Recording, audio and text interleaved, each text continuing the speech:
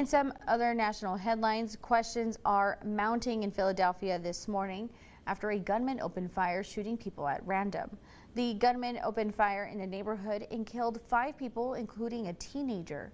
Now, the shooting also injuring at least 4 other people, and police say the 40-year-old suspect wore a ski mask, body armor, and was armed with an AR-15 style rifle. Investigators say he shot aimlessly at drivers in cars and people as they walked by. It's a disgraceful but all too common situation in America. And I was today at Independence Hall, where they wrote that Constitution, and the Second Amendment was never intended to protect this.